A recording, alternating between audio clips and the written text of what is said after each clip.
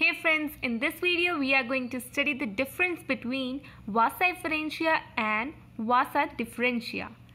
First of all, in this diagram, which is the transverse section of human male testes, we can see that these are the Vasa Efferentia, while this single tube which is coming out from the cauda epididymis is called as vas deferens.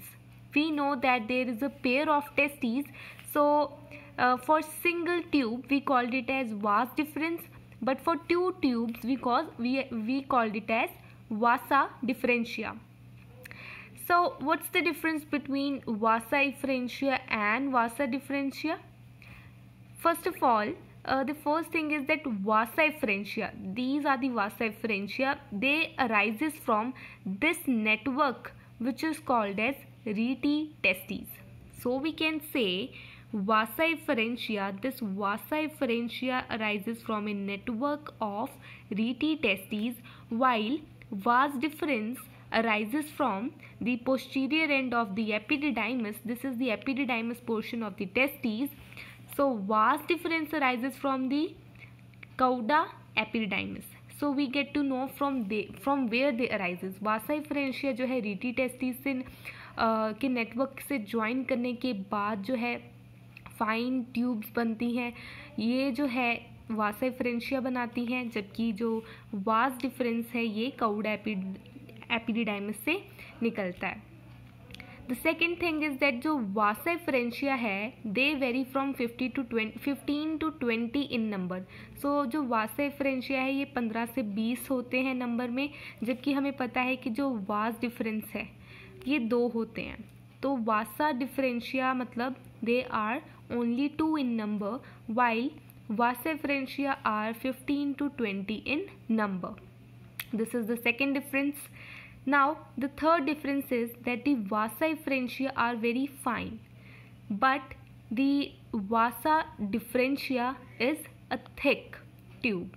So Vasa differentia are thick, ये vas deferens है ये thick होती है, जबकि ये बहुत fine होती हैं. This is the third difference. Fourth difference is कि इनकी इनर लाइनिंग कैसी होती है. जो वासा एफरेंशिया है इसकी इनर लाइनिंग जो है दे बियर मैनी सिलिएटेड सेल्स. तो अंदर बहुत सारे सिलिएटेड सेल्स प्रेजेंट होते हैं in case of Vasa efferentia. लेकिन अगर हम वास डिफरेंस में देखें तो इनकी लाइनिंग के अंदर स्टीरियोसीलिया प्रेजेंट होते हैं. Right, these are the again the fourth difference. Now the fifth and the last difference जो है इनमें कि जो वासा एफरेंशिया है it carries sperms from rete testis to epididymis. यानी कि जो वासा एफरेंशिया का काम है स्पर्म्स को rete testis से लेके एपिडिडाइमस तक पहुंचाने का.